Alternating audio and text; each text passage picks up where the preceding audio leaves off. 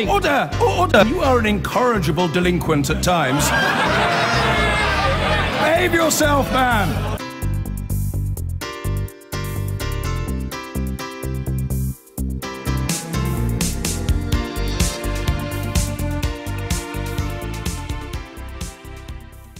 You are listening to James O'Brien on LBC, and you are listening to him, to me, in a country where if you were accused of certain types of crime, then before charges had been brought, your name could be put into the public arena.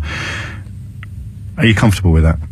Is the discomfort, the suffering of Cliff Richard over the last more than a year, the price we pay for shaking the tree successfully in the cases of people like Stuart Hall and Rolf Harris? John's in Northwood. John, what would you like to say?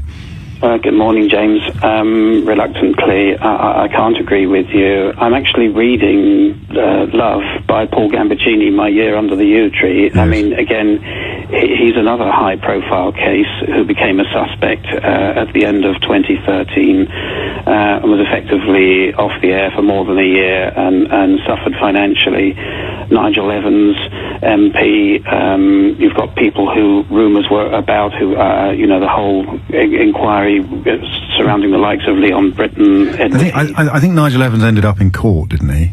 Nigel Evans ended up in court. So that's not quite the same. Well, no, but with a lot of these others, it's the people who were investigated and there wasn't found to be enough to prosecute that are most interesting to this debate, isn't it? Well, the ones these are the ones that trouble me. The ones that are named and then subsequently the police don't have enough evidence even to bring about a charge. I think at the point of charging them, saying yes, we're convinced we have a case, by all means put the name in the papers, but if you haven't got enough to charge them, I think I understand exactly what has happened as a result of the fact that nothing was done about that monster Jimmy Savile for years. But you've even got the ridiculous situation where the BBC sacked Tony Blackburn a few months ago on the basis of hearsay about a report. I mean, you're covering a lot of territory. The basic point is, James, no, hang on, John. I'm not disagreeing with you. I'm just correcting you on a couple of things. I'm listening to you. The rationale given by the BBC for the way Tony Blackburn was treated was not what you've just described. The rationale they gave was that there was a disparity or a disconnect in his account of something that happened decades ago. I mean, I for the record, it strikes me that he was quite shabbily treated, but it wasn't hearsay. They had a reason. And anyway, we're getting distracted. Here's the deal. Without naming him, I don't think Stuart Hall would have been convicted. It was people who weren't known to each other coming forward that effectively led multiple victims unknown to each other coming forward with very similar stories. Without publicity, Julian Suffolk says he would probably still be free and offending today. So it's a question of what you're most comfortable with. The idea of an abuser carrying on with the abuse because we can't name him publicly until charges are brought, or somebody who's innocent suffering in the way that Cliff Richard and Nigel Evans and others that you've mentioned have suffered, Paul Gambaccini, and then subsequently being exonerated. And I honestly don't see how, when you look at the scales like that, here's an abuser who's going to carry on getting away with it, here's a non-abuser who's going to suffer terribly for a period of time and then be exonerated at the end of it. How can you see the former as the lesser of two evils?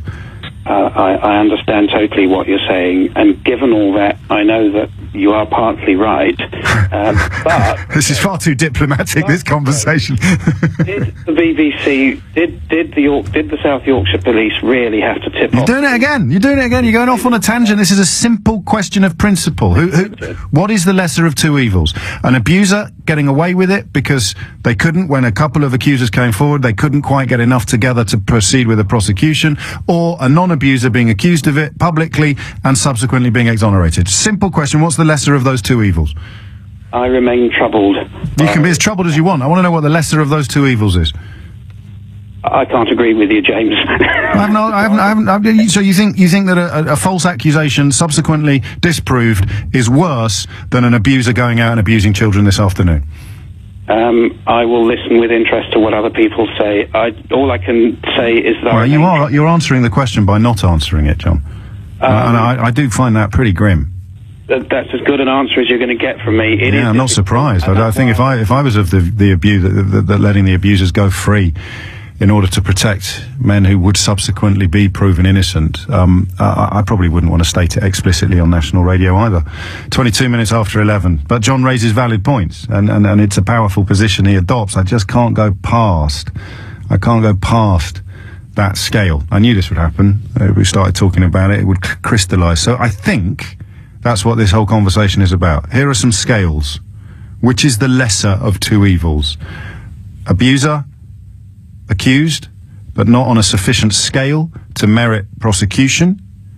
Named, more come forward, prosecution proceeds, conviction secured.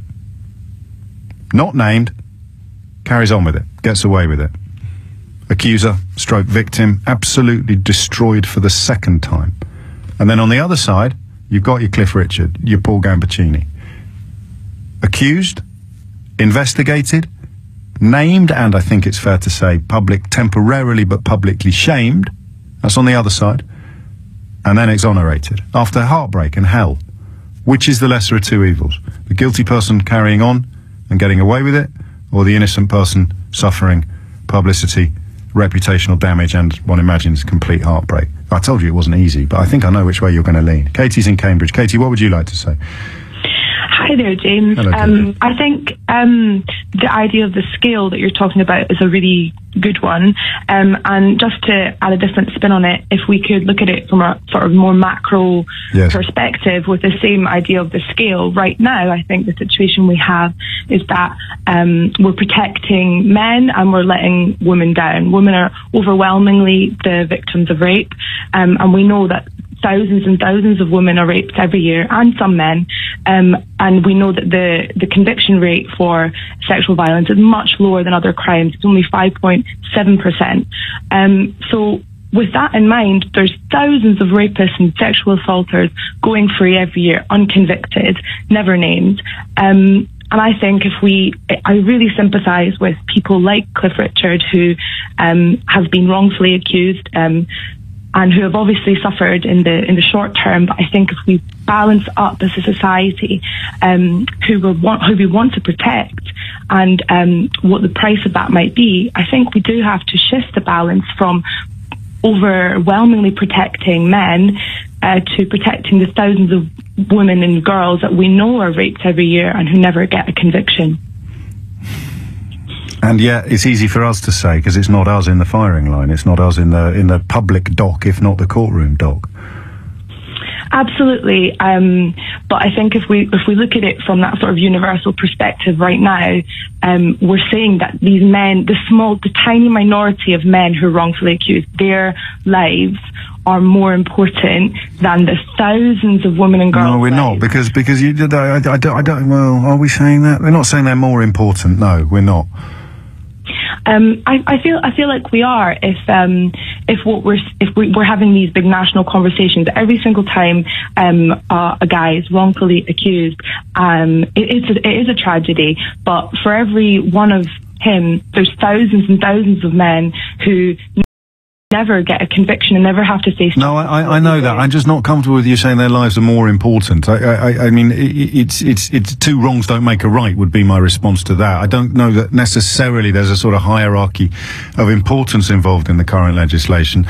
But you're right, of course, to suggest that naming before charges could and demonstrably does secure convictions in cases where they might otherwise have proved hard to find. I knew this was going to happen. Every call's going to swing us back one way and then the other. 11:26 is the time. Simon is in Osterley. Simon, what would you like to say?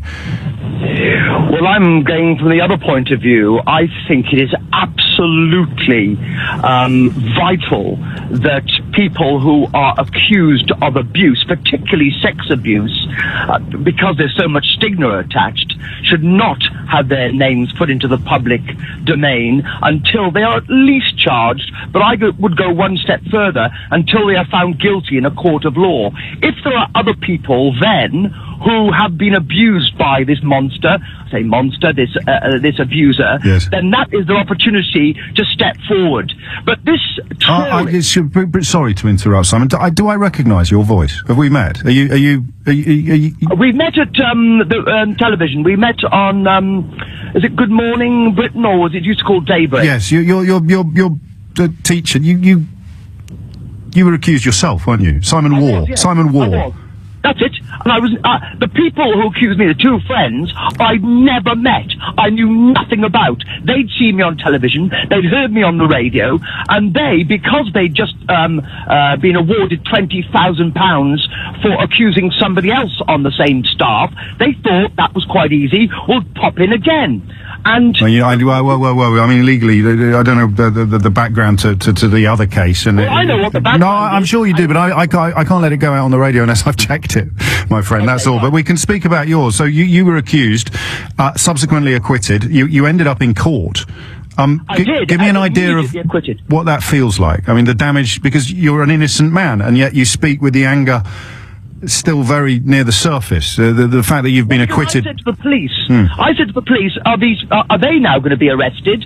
Because it wasn't a question of there wasn't enough evidence to prove me guilty. The jury came straight back in. They went out and they came straight back in again. It was preposterous. It was obvious this was a concoction. But then you need to deal with that other, because I have nothing but sympathy for you, Simon. What you went through sounds absolutely hellish. Absolutely. No wonder you're still furious. I would be. We all would be. But they're on the other side of these scales, these metaphorical scales that I've drawn today. Here goes the other point. I can name, and you can name, people who probably wouldn't be in prison today if their name hadn't been put into the public sphere before charges were brought, let alone a conviction. The investigating officers in the Stuart Hall case would support my observation. Yes, but that was 2013. We're now 2016. We now are leading the way in child abuse investigations. Nobody in this country is under any doubt that if they've been abused in their lifetime, they will be listened to sympathetically.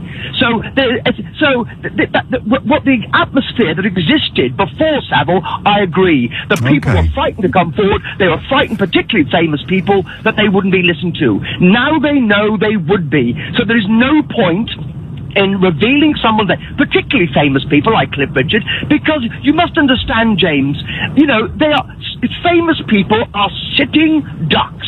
And it's all very well to say, oh, well, Stuart Hall wouldn't have been found guilty. We live in a different age. In 3 years, this country has changed remarkably with regard to these topics, and good. Oh, I hope it has changed as much as you described. There have been events recently that made me worry maybe it hasn't gone as far as I thought it had. Then I'll leave you with this question, Simon. I'm a little late for the news. What if, I mean, you've taught in a lot of schools over the years. You probably know I went to boarding school. At my prep school, there was a paedophile who we all knew. We all knew he was active, and it was 30 years later that he actually got jailed and got caught. If the headmaster at that school had been told at the time that Mr. O'Brien, oddly enough that was his name, was abusing boys in the darkroom, would it not have been an incredible dereliction of duty for the headmaster not to ask everybody in the school whether Mr. O'Brien had ever touched them? Well, of course. I mean, well, there you go. Then his name's in the public arena, and no charges have been brought, no convictions been secured. But because you can prove that either way. The boys can come forward and say, look, this happened in this particular part of the school. But his name is in public. Every parent knows. Every parent has had a conversation with their son that evening that says the headmaster's done what? My God. Yeah, but it's different than putting it out publicly. That is public, Simon. That is public. Well, in a very limited way, James. No. It's the size of the world that they live in. Because you were on the telly and the radio, the world you lived in was bigger, but it's still the same level of publicity. It's the size of the world you live in. Everybody in that world knows. I take your point, and I think, quite honestly, most schools, and I went to boarding school in the 1970s, and if a teacher had been abusing children, which indeed a number did, they were immediately out the door. Okay, what was wrong in those days is they went off perhaps to teach in another school. But if there was any suggestion of abuse of a child, when I was at school and there were teachers, they were immediately sacked. Well, that's not an answer to my question, my friend, with the greatest of respect, and I'm very glad you've rung in, but that's not an answer to my question. The question very simply was, if a teacher stands accused by 2 boys, should the headmaster ask every other boy in the school? And I'm afraid, I think, to extrapolate Cliff Richard's scenario from that works. If 9 people have come forward saying they were accused by that person, then surely you ask as many people as you can that he might have come into contact with whether or not they have any stories to report as well. That's what I think, although for the record, if I'd been through what you went through, I'd find it very hard to sustain this side of the argument. It doesn't mean it's wrong, it just means that I would find it very hard to sustain. Take care, Simon. Because another famous person has been investigated, apparently exhaustively, and found to have no case to answer after allegations of child sex abuse is in the news, we find ourselves not for the first time wondering whether the law is an ass on this. As many people contend, Paul Campuccini's book, one of my previous callers referred to, is absolutely unforgiving in its fury at the way he was treated by the legal system and converted by the BBC as well, actually, although they've rehired him now. There are, a huge number of issues at play, and I've tried, perhaps clumsily, but so far I think it's worked, to distill it down to a simple question. What is the lesser of two evils? A guilty person going free when publicising his name could have brought more victims forward, or an innocent person suffering and then being exonerated? Alistair used a great point, actually, which I think forgive me if I'm wrong, Alistair, but I think you're channeling someone else, aren't you? You say it is better that 10 guilty men go free than one innocent man be found guilty. Well, no one's innocent is being found guilty in this case. So although I understand the point that you're making, and that the imputed guilt is real, and the whiff of guilt is real, we're not talking about innocent people being found guilty. We're talking about innocent people being found innocent after being investigated and suspected of being guilty. I've got phone lines free now. 11:37 is the time. Hit the numbers now, you will get through. 0345 6060 973 is the number to call. I've got James McVeigh out of the Vamps joining me on air at about 12 o'clock, and I can tell you he is currently negotiating all the girls who've waited outside the studio for him. I've been doing this job for 12 years. He's making his second appearance on the station. I've never had to wade through crowds of adoring female fans in order to get into the building. Matt's in Reading. Matt, what would you like to say? Yeah, I'm unequivocal that I think unless there are exceptional circumstances which can be determined by an applied test of the current known situation by the investigating officers and a judge, that the name of the accused should not be released until the police can at least bring one charge. So I understand what you're saying, that in some ways you think that the name should come out prior to any charge. But if they can't make the initial allegation, even that one stick, then I think that is that doesn't. The law doesn't work like that, does it? If you've brought one charge, the case proceeds. Can you add to it during that process? Of course you can. You can be rearrested for any number of offences and be put on trial at the same time for all of the subsequent crimes. Yes, or subsequently. But the point is... No. Can you definitely be put on trial? Yes. If they can bring... If more charges... If more allegations are made subsequent to charge, and there are cases... then they'll just charge you. Those instances as well. Then they'll charge you, and the charges... And you will face those in court as well. But isn't the point here simply that they didn't have to charge Cliff Richard? If they'd had to charge him in order to shake the tree, they would have done. Not necessarily, because in order to bring the charge in the first place, they'd have to have credible evidence that the CPS is considered... They've got nine accusers. Yes, and so what I was about to say is that in certain cases, as I said, in order to actually bring the name forward before charge, there would have to be a test applied to the known information, and one of the things might be as part of that test is... This doesn't work though. This doesn't work, because the reason why charges aren't brought is because the CPS don't want to pass it on to the CPS until they've done absolutely everything they can to ensure that the charges stick. They want to have the strongest available case. So you're undermining one of the central tenets of British law by saying you just want to be as least weak as possible, not as strong as possible. And if I was the investigating officer and you changed the law today and I was receiving accusations on Wednesday, I'd charge him. I'd just change it. I'd charge. The only reason they don't get charged, Matt, is because they don't have to be charged. If they had to be charged in order to shake the tree, they'd be charged. Simple. But you can't charge somebody unless you have some evidence to charge them. I've got 9 accusers. Charge somebody.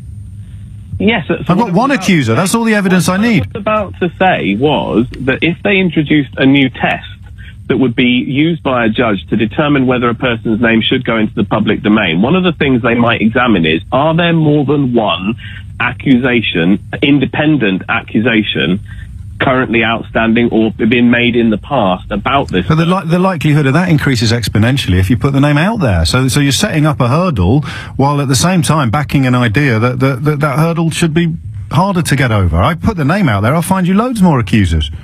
Well, yeah, because, you know... And then I'll get over the test. But I can't get over the test because I'm not allowed to put the name of the accusers out there, under the name of the accused out there until after I've done the But they are evidence. But if other people come forward, that's evidence of different crimes to the one that was initially brought to the police's attention. What I'm saying... Which makes the charge sheet longer and the charges stronger. You want weak charges brought against people. No, it wouldn't be weak. It would have to be a strong, testable charge. If they can't... well, we need a copper, don't we, or a lawyer, because I'm pretty sure if I had 9 people lining up to tell me that they'd all been abused by the same person, if I wanted to shake the tree and couldn't shake the tree without charges, I'd just bring charges, and then Cliff Richard's plight would arguably have been even worse than it was already. How can you bring charges without with only one person's word against another? Well, most court cases are that, Matt. Well, so they don't. So why do the police take computers and raid houses and search then? Because they want to collate and collect as much evidence as they possibly can before bringing charges. Because that's the way the law currently stands. You're the one that wants to change it so that it's easier to bring charges, and you bring it when the case is weak. What I'm saying is, if somebody goes into a police... What you're saying is when you talk about a new test, that's actually a trial. No, it's not. It's simply a question of should this person's name go in? Should we shake the tree or not? Yes. With this person? Of course we should, always. You think we should, what, before there's even any credible evidence whatsoever? Well, no one has said there isn't any credible evidence whatsoever. 9 accusers is credible evidence, or credible grounds to pursue an investigation. If you're saying that you need to be charged before you can pursue an investigation to its utmost conclusion, or to its utmost level, then that's fine. But give me the headmaster analogy. Answer this. 2 boys in a school, so they've both been abused by the rugby teacher. Should the headmaster ask the whole school if the rugby teacher's ever touched them inappropriately? I would say that the headmaster should go to the police with the allegations that have been made at that point. Yeah, and then what? When do the boys get asked? When does the whole school get asked? When the police determine that that's the right time to do it. Okay. I'd want to know immediately. I'd want to know yesterday if someone in my school was accused of abusing children, or someone in my children's school was accused of abusing children, especially someone in a position of authority. I suspect you would as well. But 11:43 is the time. Josh is in Crawley. Josh, what do you reckon? Oh, James, you've touched on a really good subject here. Well, not a good subject, but a very personal one. Thought-provoking. I have a major event coming up in the next few weeks, and a very important person in that event has met someone a few months back and was looking to bring him, and he's recently now been questioned for possible historic sex offences against 10 or 11-year-olds of that age. And then the name is in the public arena, is it? No, they're not. Right. But this is why I'm saying that even though the name not being in the public arena, now I found out, my initial response was he could be innocent, but my initial thing is now is I don't think I want him there, and I don't think I want him near family of mine, families, children of mine, friends of mine. And am I doing exactly what the 2 of the lesser evils is? Am I saying he's guilty before he's innocent? So here is a bloke being investigated. He's on bail, is he, or is it not? Yeah, he's been bailed till. Yeah, he's been bailed till sort of. So charges have been brought, have they? I'm not quite sure yet. I know I'm not my league. We need a lawyer and a copper. I actually think that he's been bailed because I think there's going to be more investigations to be done. But am I jumping to conclusions thinking I don't want this person near any of my family, any of... It's so difficult, isn't it? Because, I mean, Cliff Richard talks about losing friends, and other people talk about... Simon Waugh, actually, who rang in earlier, he lost his job. In many ways, he lost his reputation. These were all unfounded allegations. He says, I don't want to go back to teaching. I was thinking of retiring anyway. So while he was on bail, while he was awaiting trial, if he'd been due to come to your party, would you have let go? I don't know. I haven't got a clue, mate. I know I sometimes give the impression of thinking I've got an answer for everything. Event, and it's one of these where I think even last night we were talking about it, and then my partner said, "Well, what if he's innocent? But what has he done to this other person for them to make up a completely?" Well, that's the smoke without fire argument, isn't it? And then there's 9 people. I went to a party hosted by a very good friend of mine, which I was astonished to see another guest at it who was famous and had recently come out of jail for crimes against young boys. I couldn't believe it. I really couldn't believe it. But what do you do? I'm feeling bad about it, but at the same time, I've only met this person once or twice. I don't even know if I want to get to know him. Regardless, it's crazy. And that is why it's very important to remember that these are real lives that we're talking about, not just posters, names on posters and public figures. It's why I'm glad Simon was listening today, although very sad for him that he was in such a qualified position to comment. Josh, I don't know. I honestly don't know. And that is the very because you said, well, I had no idea. No one ever suspected that he could. Someone you know. We should do a phone-in on that one day. What's it like to find out? Actually, someone you thought you knew is guilty, has committed the kind of crimes that chill us all to our very core. Because I've got to tell you, the teacher I often refer to from my prep school was the coolest teacher in town. He was the teacher that we all looked. He was not the sort of snivelling weirdo at the back of the school hall. He was the cool one. He was the cool one that we all admired and looked up to, and he chose the rugby team and he chose the football team and he selected the tennis team, so we all wanted to be in his good books. And I suspect that was a large part of his modus operandi.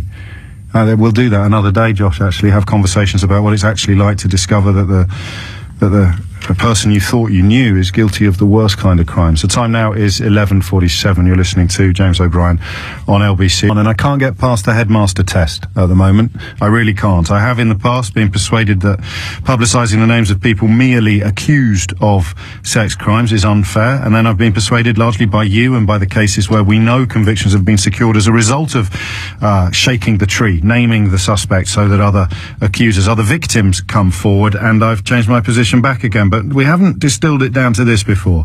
If two children in your child's school claim that they'd been abused by the PE teacher or the maths teacher or the English teacher, I don't want to pick on any particular disciplines in this. I think PE teachers have suffered enough. But if two children in your school claimed, or even one child claimed, would you not want to ask your child? And how are you going to ask your child unless you've been told about the accusation brought against the teacher? Peter is in North Yorkshire. Peter, what made you pick up the phone? You asked for somebody who had some police experience to talk about the principle of not naming before charge. Yes, I do. And purely on that procedural matter, I'd say it is certainly not perfect, but it is something that has worked for years and has been adopted for years, and everybody respects it. But yes, in policing terms, the South Yorkshire case was I sincerely hope was an outlier. But the position I would say is take the dreadful events of last week. Within hours, the media were reporting named locally as. Yes. And that is not at all unusual. And I think that some of the high-profile celebrity cases over the last few years, the actual names are in the media rather than coming from policing. I've certainly, in my past experience, had the situation we had arrested a police officer. I had somebody I knew very well, local editor of a paper, on the phone to me with all of the information at his fingertips, saying to me, would I confirm? And I said, I just simply can't. Not until the individual is charged. Now, the other interesting thing is the moment that Thomas Mayer was charged... Well, I know you're a copper. I don't need... Your colleague David Mellor said quite properly, we can't talk about that anymore. Yeah, that's what I was about to say. And then I remembered I was dealing with, and remember that I probably didn't need to. But yes, David's a Queen's Counsel. Sorry if I gave you a cold feeling in the... You did give me a little wobble, I won't lie to you, Peter, but David, of course, is silk. He's a Queen's Counsel. I mean, if he doesn't know the way the law works, then we're all doomed. Absolutely. So if I've understood you correctly... In terms of the children test, which I thought actually had moved the debate on enormously... Yes. This is how I would handle that. Go on. I would take the opportunity of having a conversation without any names with my child. If I had heard that had happened in a school, without naming names, without anything like that, you as a parent, and me as a parent, yes, you have that conversation with your child very, very quietly and calmly, looking in the eye. You don't have to mention anybody. If they're looking uncomfortable, all the non-verbal stuff That's interesting. will give you the impression you need to ask more. But you'd want to know, wouldn't you? Oh, yeah. That's the point, surely. you might be able to... That's the unavoidable thing. Well, precisely. I think it is the situation. We have to go back to a principle. There are many principles of British justice that make me tear my hair out, largely around the level and burden of proof and the adversarial nature of the court process. But equally, we have an underpinning principle, which is it is better that people who are guilty go free than the innocent and justifiably get convicted. Your phone's gone. Your phone's gone. I heard the end of it. If I've understood correctly, unless we can just steer him back into zone again, it's sort of the least bad option, and the media, as in the last hour when we were discussing why the referendum debate became so toxic, the media once again shouldering a burden of responsibility. 11:55 is the time. I wonder if you can actually walk it in that way.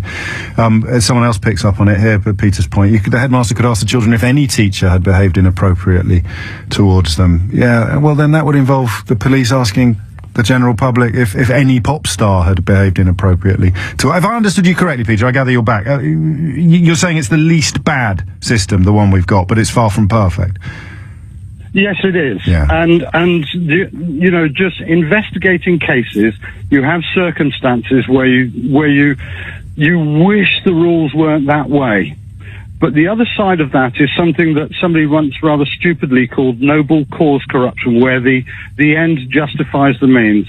I would never want policing or the criminal justice system in general to be informed in that way. No. And neither would you. No, you're right, I wouldn't. Peter, thank you. I thought it was always good to hear from sort of inside these stories as opposed to those of us on the outside. And between you and Simon Waugh, the former teacher, of course, who ended up in court as a result of allegations that were thrown out by the jury within moments, you do remember these are real lives that we're discussing. Abdul is in Euston. Abdul, what would you like to say?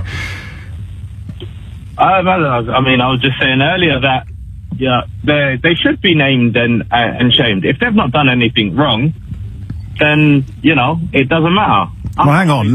Named work. If you've not done anything wrong, you don't deserve to be shamed, do you? And I'm not sure you can name them without shaming them. Exactly. Then there's no shame in it. Oh, come off it. You're a paedophile. No, I'm not. All right. I suppose that's one way of playing it. Pardon? I went to prison for a fight in which I was attacked, and I ended up defending myself to a point where the other person got really injured. Now, that's affected me. I was doing a law degree.